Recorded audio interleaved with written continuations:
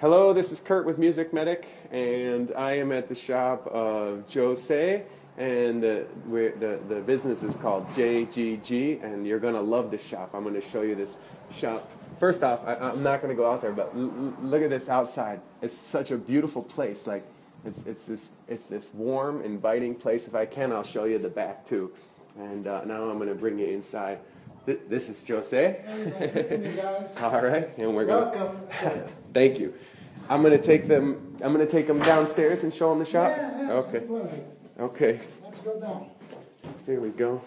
Jose has been so kind to show me everything. He has an amazing collection and he has a beautiful shop. So it's lunchtime, and everyone is gone. But this is the basement shop. So here is what he's working with now. Most of the tools that Jose is using here, and the pads he made.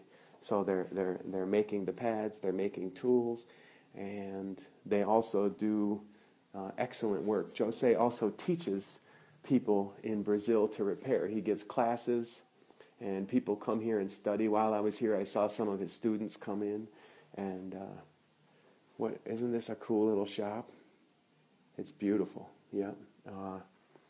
Back here is where he's making some tools. I'm just going to sneak you back here because I know my American friends want to see a little bit of Brazil.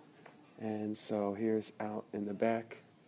It's so nice and so Brazil. Okay, I'm going to run upstairs because I want to show you Jose's shop. His shop is, here's tools that they're making, and I want to show you his shop upstairs where he has some saxophones, and he has a really amazing collection of instruments. So let me show you. While I'm here, let me show you some tools that they're making, and this is their display room. This is Jose's shop, JGG. Really a beautiful shop. In this nice house. Check this out. This is his collection, part of his collection. I have seen some amazing instruments here. He's got a Selmer Mark VI soprano, I think. That was beautiful. Look at these old instruments. And there's more. There's a ton of them. And I asked him if I could buy some. He said, no, I'm not selling any. Let's take a look.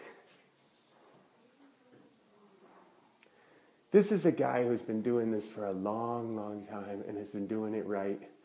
And this is what his life is about, is musical instruments, fixing musical instruments.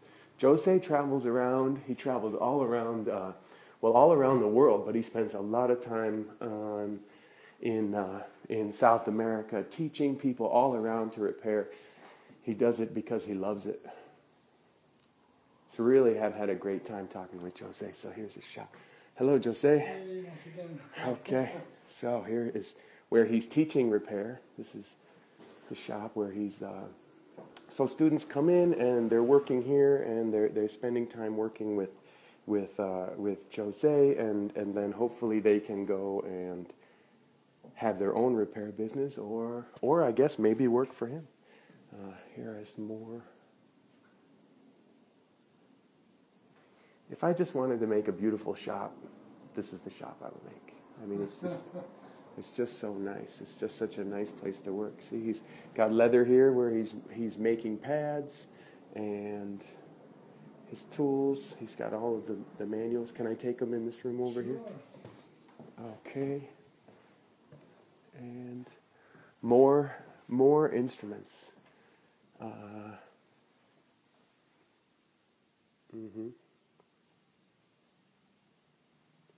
Old cons, and it's like I'm back in America. All these old cons and American instruments. Look at this, a sitting tuba.